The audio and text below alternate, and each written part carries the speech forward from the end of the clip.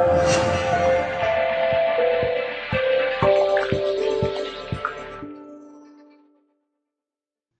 hello and welcome everybody to the webinar. My name's Peter Downs, and it's a great pleasure to welcome you to this webinar, Top 3 Technologies to Help Your Sport, the Now and the Future. I can tell you that we had 75 people register for this particular webinar, so that's great. That's good numbers for this particular webinar. And welcome to people. I can see people joining as I speak. The webinar here. So welcome everybody. We anticipate going for about an hour tops. I'll try and keep the guys to the hour schedule. Please do send in your questions as we go. I'm about to show you how to do that. Okay, we do want to encourage you in this webinar. We have a lot of material to get through in this particular webinar. A lot to show, a lot to get through, but we do want to receive your questions as we go. We have a question and answer session at the end of the webinar that myself and panelists will address at the end of the webinar. But if we don't get time for your question, then don't worry, we will answer it post the webinar anyway. So please do send your questions. How to do that is quite simple. You simply use the questions box on your control panel there, type in your question and press that send button. If by any chance your control panel disappears, it just minimizes itself sometimes after a while. Just press that little orange button that you see on the screen there, and you should be able to retrieve your question panel. But do send them in as we go through this webinar, and we will address them either at the end or post the webinar as well. Okay, just a reminder, this is the fourth webinar in our series. We've got 2 more to go on August the 1st and August the 22nd. I can tell you we've had 409 registrations for the 4 webinars so far, which is fantastic. Very good. There are 2 more coming up, presentation skills for people in sport and making sport safer and inclusive about play by the rules. So please do register for those if you haven't already, and encourage your colleagues and friends to do as well. But this is the 4th in our initial series. Okay, how's this going to work? I said we've got a lot of content to get through. This will be a fun webinar. I'm going to host the webinar. I'm also going to chip in as well. I have got a bit nerdy over the last 2 or 3 years, as my colleagues will attest. So I'm going to chip in with some technologies around sport that I think are underused and really useful for sport and for the future. So I'm going to host, but also have my say as well.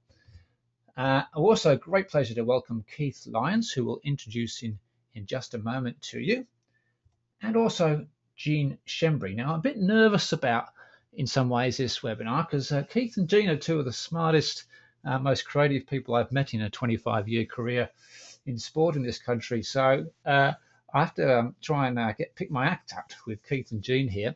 But you're really in for a treat, I think, over the next 45 minutes or so to really listen to some of the thoughts of Keith and Jean around their top 3 technologies, top 2 for now, and a 3rd one for the future. So please get those questions coming in. This is a good opportunity. Okay, Keith, I am going to unmute Keith right now and let him introduce himself so you can hear his dulcet tones. Let me just do that. Keith, can you hear me? Yes, I can, Peter. Thank you for that build-up, and hello, everybody. I came on this webinar really to say that if I can do this, anybody can. And I thought I'd just introduce myself by saying that for the last 5 years, I've been exploring digital resources for coaches and for NSOs. And I've signed up for virtually everything that's appeared in 5 years. So I'm keen to talk about some of these issues today, but the last 5 years has been about using digital resources, and I've got 3 lines, really. One is, I think our future is assured by connecting and sharing. My particular interest these days is in aggregating and curating information for others to use, and I'm going to talk about two of those resources today. And my tip for the future, really, I wanted to really stress and press home the idea that if we can capture something once in our busy lives, we can use it an infinite amount of times. So my whole presentation today is linked to this idea about sharing, but doing it once in many different ways. So thank you for the introduction, Peter, and I'm looking forward to the conversation. Great, thank you. Thanks very much, Keith, and we will come back to you very, very shortly. Could you just explain, while I've got you there, what's Clyde Street? I think people might be wondering, what is Clyde Street? It's where I live in Mongarlow in rural New South Wales. And why I use Clyde Street was that it actually has no bandwidth at all, so it takes hours to connect to the internet. There's no digital phone. And it made me think that if we can support people in situations like Clyde Street, then the future is very bright for all of us. So Clyde Street is a beautiful street in the gold town of Mongarlow. Great, great. I thought I knew you'd have a story behind that. We actually hooked up with Keith and Jean yesterday, and Keith was sitting in a car park in Bungendore, which I'm sure he might refer to as we hooked up for the rehearsal here. So we're everywhere, omnipresent. Thanks, Keith. Okay, I'm going to unmute now. Jean Shembry. Jean, can you hear me? I can, loud and clear. Excellent, excellent. Jean, could you... Thank you, Peter, and give yourself a little introduction. Thank you, Peter, and hello, everybody.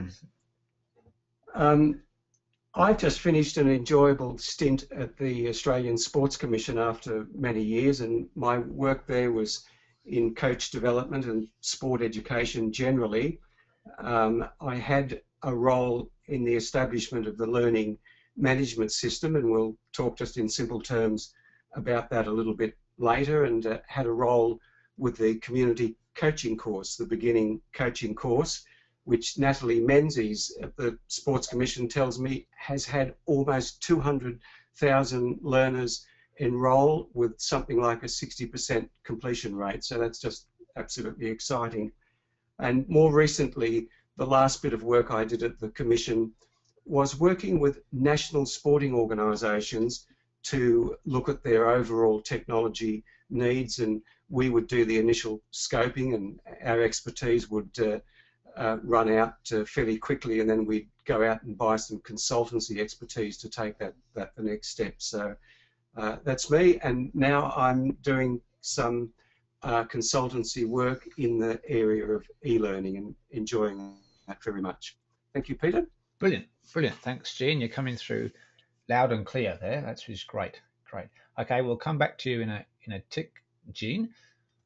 Also, I want to mention to people that we have Catherine Duff in the background here as moderating. So send in your questions. If you have any general questions about the webinar or the technology or anything, then do send them in. We've got Catherine, who you'll hear from a little later behind the scenes, answering those for you. Okay, first of all, we'd like to do a quick poll so we get an idea of who is online. It helps us really gauge the responses and gauge our presentations to who's online. It's always interesting to see that the mix of people that are online. So I'm going to launch a poll now that you'll be able to see on the screen, and you'll be able to click in the buttons in the poll and vote in the poll. So it's saying, are you from a national sports organisation, a state territory sports organisation, a government, could be local, federal, local club association or other. If you could vote now on the screen by clicking into one of those areas, I can see we've had 80% voted so far, 90, coming close to 90%. I'll keep the poll open a couple more seconds. About 92% voted. If you could just click on one of those, it will really help us.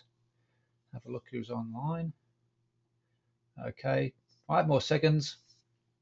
We're close.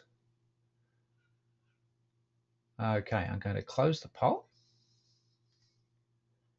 And I'm going to share those results. And we can see online here, we can see that actually majority, that's interesting, majority actually from government here. We don't have any from national sports organisations. I saw there were quite a few who are registered from national sports organisations, but the majority here from government, some from we've got other, and 23% from state territory sports organisations. So that's good. Thank you very much for doing the poll. It does help us sort of gauge how we present this particular webinar.